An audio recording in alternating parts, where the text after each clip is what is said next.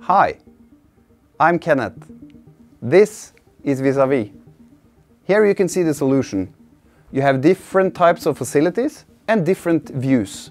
You have, for example, a 3-day view and a 3-month view. You could also have a view representing more years to see in a larger perspective. Let's dive into a 3-month view for this example. To give you a really short introduction of the solution, on the left side you have filter panels. On the middle you have the different work centers being represented here. And on the right side you actually have the timeline.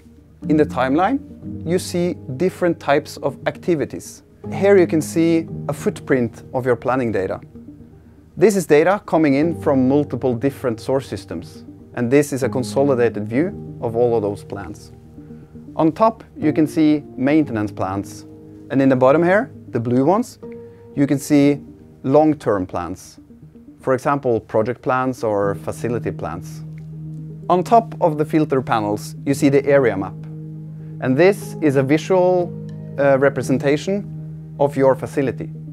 In this example, it's a platform. But this could be represented as a Google map, a Metro map, or various different types of visualization. I click this area and you can see the timeline being changed. I only see activities taking place on this area. You can also see different information from the timeline. You can, for example, see different color types. The blue ones could, for example, be safety critical jobs. The green ones are planned jobs but not started. And the gray ones is completed work. Let me also show you an example of using the discipline filters. So for example, I choose mechanical. And now you can see the timeline only showing activities related to mechanical. You can also dive into the data by clicking it and watch details of a work order by doing it like this. Here I now can see detailed information of this work order. Let's explore different scenarios where Vis-a-Vis could play a key role.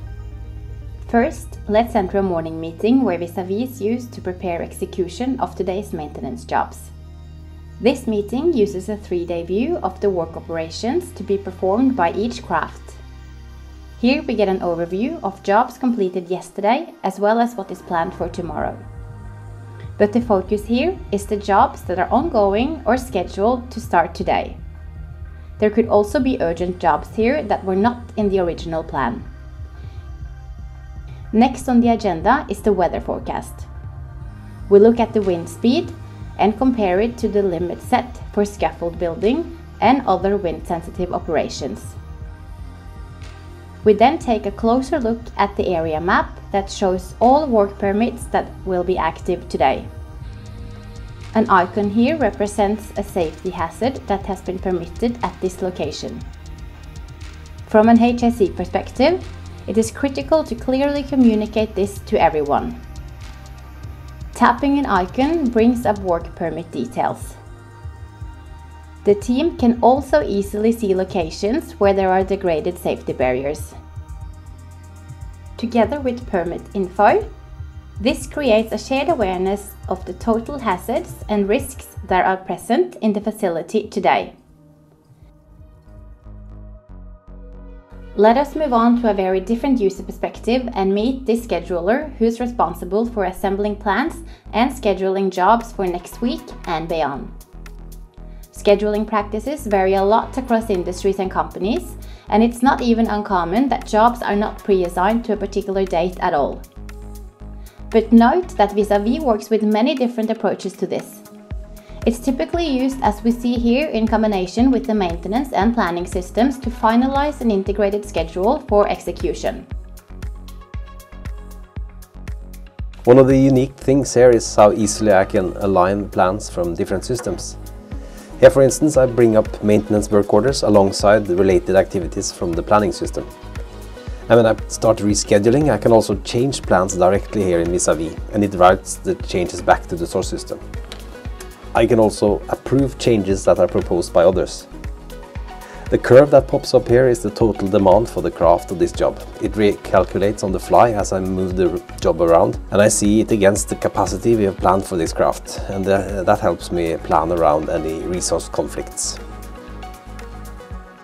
Project activities can also be rescheduled in much the same way. I can even grab several maintenance jobs and project activities and reschedule them all at the same time, updating these two source systems in parallel. To avoid area conflicts for an activity, I just select it and tap its location here in the map. This reveals a couple of activities here that may clash because they are planned at the same location. When I bring up these detail views, I get all the information that I normally need. But if I want to, I can also click deep links that bring me directly into the maintenance system or other applications.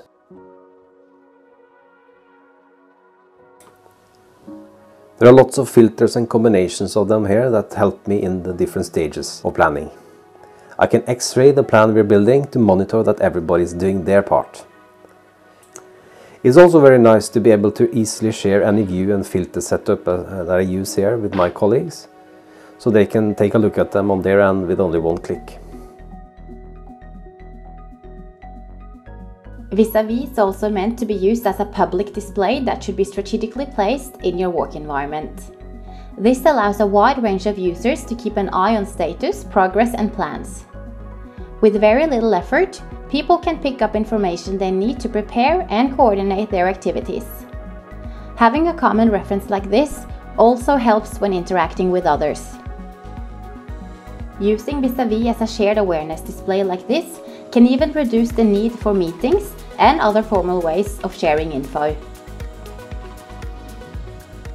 This team must now deal with an unforeseen event that requires the plan to be modified on short notice. In this case, an external contractor has suddenly given notice that they are unable to provide resources for a job scheduled to start in just a few days. Vis-a-vis is a collaboration arena that really supports ad hoc meetings like this, where a small team gathers to quickly get an overview and take swift action. The team starts by locating the activities that needs to be rescheduled. And again, we see the Vis-a-vis rescheduling in action. But note that this time it is not used by the scheduler to create an upcoming plan. Vis-a-vis here actually empowers the people responsible for execution to quickly modify their current plan in response to new information. And they can do this effectively and safely without involving specialists. Here the team explores different plan alternatives as scenarios. Sometimes the team may also need access to details not found in Vis-a-vis itself. This is where the ability to deep link into third apps, like this 3D model, comes in really handy. After some exploration and discussion, the team agrees on which new plan scenario is the best solution, and the revised schedule is automatically written back into the source system. Here we are back in a routine meeting. This is a daily status review towards the end of the workday. The team will review the progress made during the day, noting any activities that are delayed or ahead of schedule. You can also update job status directly in Vis-a-vis in a meeting like this.